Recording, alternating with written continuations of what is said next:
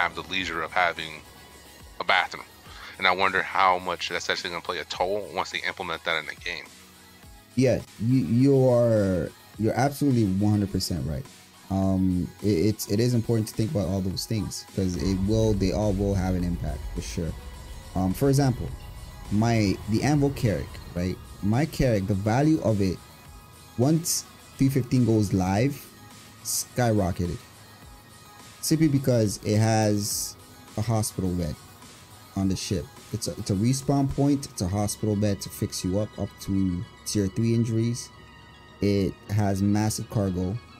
It has interior for everything, essentially. So the value of it just blew up simply because medical gameplay just came online. So as features start to come in, the Carrack is going to continue to increase in value. Also, refueling. When refueling comes in, the Carrack has drones to refuel and to repair. And once repair comes in, it's just going to keep becoming more valuable. So your Nomad is going to become more valuable as the game continues to be developed. So yeah, it's good to start thinking about those things. It's a decent ship, man.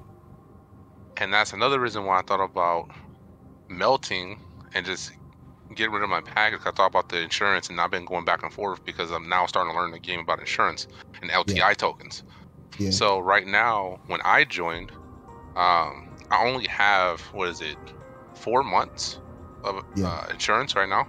Yeah. Where if I just completely went away with my entire package and then just went back and bought the Nomad directly in that package, I would have, I think it's 6 months or 7 months, additional 2 months. Yeah.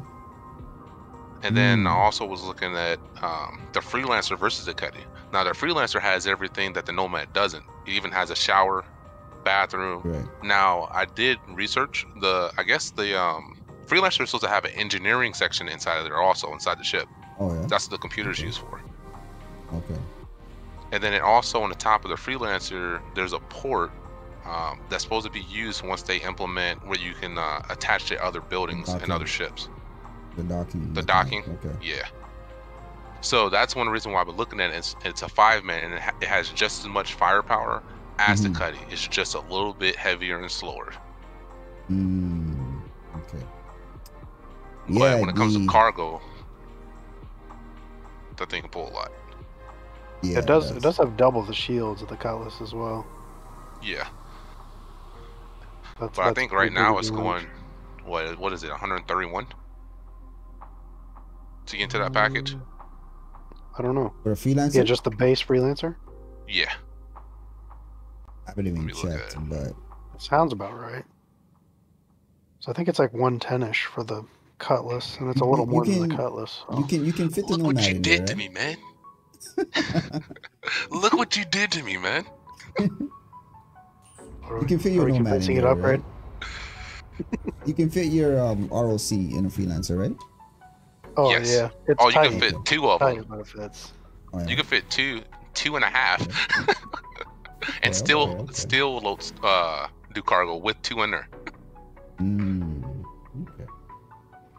It's very capable still. Very capable. I don't know why.